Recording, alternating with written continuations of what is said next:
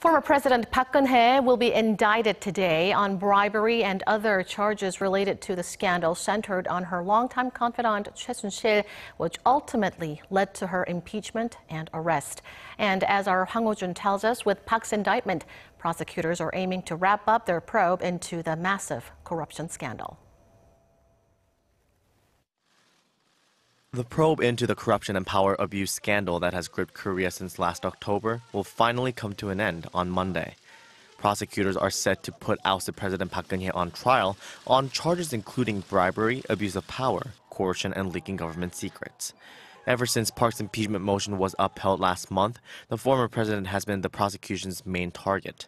She underwent a marathon 21-hour interrogation last month and was arrested soon after.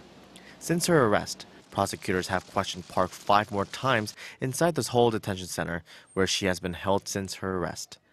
Park is being accused of colluding with her confidant Choi Soon-sil to extort bribes worth more than $70 million from local conglomerates and in particular from Samsung. Park denies all the charges, saying she's the victim of a conspiracy and did not know about Choi's alleged activities. Prosecutors have expanded the bribery probe to Lotte Group and SK Group as well, summoning high-ranking officials from the conglomerates, including each of their chairmen. The results of those interrogations will likely be announced once prosecutors file charges against Park. Meanwhile, the former senior presidential secretary for civil affairs, Woo Byung-woo, is expected to be indicted along with his old boss for allegedly aiding and abetting Choi Soon-sil in meddling in state affairs and amassing profits using her ties to Park.